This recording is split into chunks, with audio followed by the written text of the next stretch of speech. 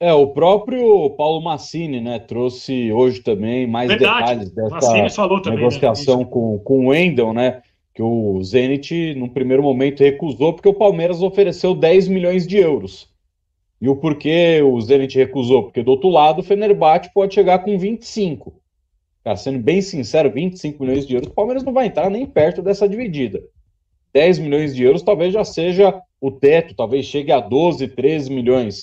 Mais do que isso, eu acho muito difícil. Eu acho muito difícil também conseguir convencer os caras, a não ser que o Palmeiras se vingue, né? Diferentemente do rival, o Palmeiras vai lá e deu troco no Zenit, né? Ofereça 10 milhões, um Garcia da vida, Jailson e mais um da base para ficar com o Wendel, né? Mas tem que ver se os caras vão querer aceitar também, ficar com um monte de cara para vender o Wendel, né? Fizeram a rapa, né, Então, no rival. Eles pegaram e fizeram a rapa aí com exato, 11 milhões e levaram todo mundo. exato, né? Então essa é a questão, né? Que o próprio, né, nessa informação do Fábio Aleixo é que as duas diretorias de Zenit e Fenerbahçe são diretorias parceiras, né? Diretorias que os caras conversam bastante, se conhecem, e os caras trabalham em euro. A moeda deles é euro. A nossa moeda você tem que converter para o euro. Então, 25 de euros são mais de 130 milhões de reais. Não, Eu aí acho que esquece. 25 aí já esquece. ficaria muito difícil. Mas se o jogador tiver realmente o interesse de voltar para o Brasil para jogar no Palmeiras e encher a paciência lá, e você tem que se esforçar para tentar fazer um negócio que caiba no seu bolso. Se tiver que chegar a 12, beleza. Mas se passar disso, acho que o Palmeiras não dá nem para colocar nessa negociação que o Palmeiras pode perder o jogador. Porque realmente o valor que o Zenit pediu de cara é inviável para qualquer clube brasileiro. Nesse momento é inviável. Conseguir fechar por 10 é golaço.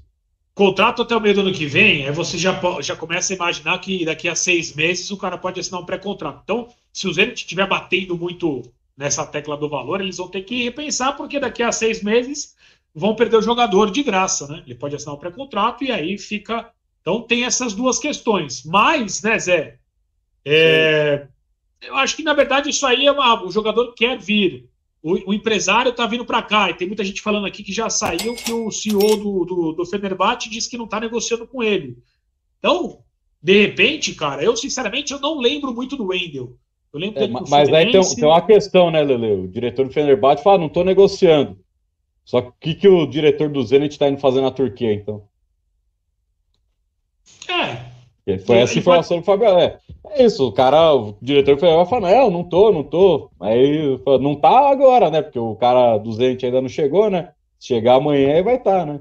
Então, o Então, futebol também tem muito isso, né? Quantas vezes a gente já não viu falar, não, não teve, né? O Arthur, não. O Palmeiras não tem interesse no Arthur. Passou meia hora, o cara já não, tava assinando o isso contrato. sim. Isso sim. Isso é uma coisa que no futebol a gente Sim. cansou de ver já, né? Essas histórias todas.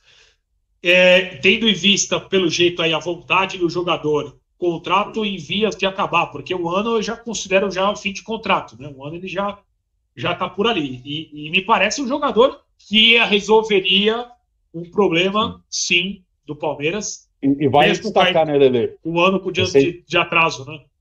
E recentemente o diretor de futebol do Zenit esteve no Brasil e conversou uma porrada de clubes brasileiros, entre eles do Palmeiras. Então, eles estão E com eles o Wendel gostam no de mercado.